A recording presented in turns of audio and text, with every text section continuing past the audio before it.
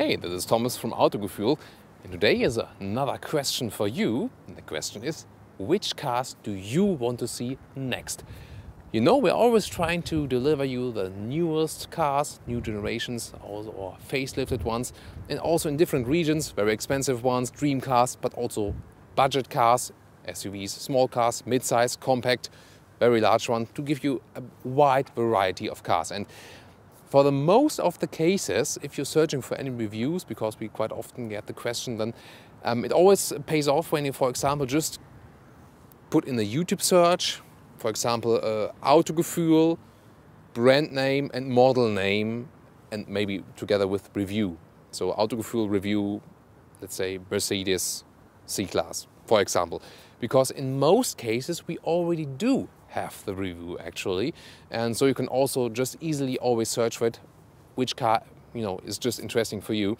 And of course you can just browse our channel or also our playlist.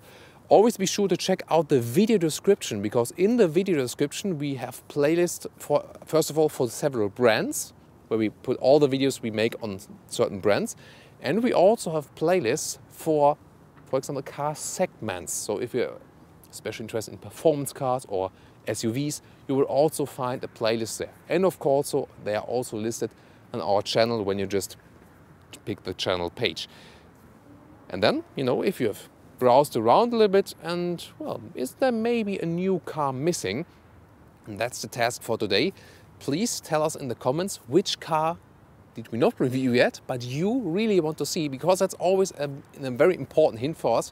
Because, we're not making the program for us, we're making it for you. And therefore, we will also need your input, that you, have a better viewing experience. And of course, we try to fulfill all of your wishes.